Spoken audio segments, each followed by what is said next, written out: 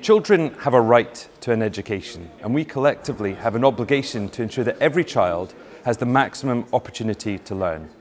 But unfortunately for many children, especially those with additional support needs, the use of seclusion and restraint is a regular part of their place of learning.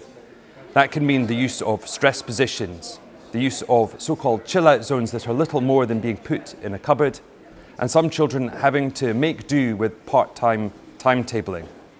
Similarly, many teachers feel that they don't have the clarity, the training or the support they need to deal with the most difficult situations in their classrooms.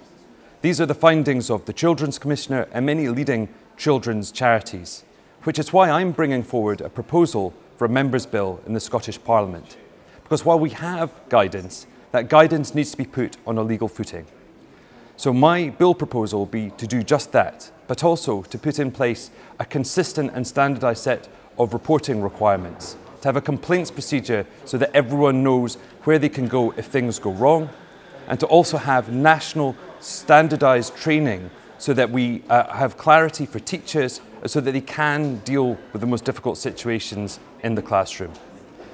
My bill consultation is now open. If you have a view on these issues, please let me know by taking part in that, because ultimately we need to ensure that every child has the ability and opportunity to learn.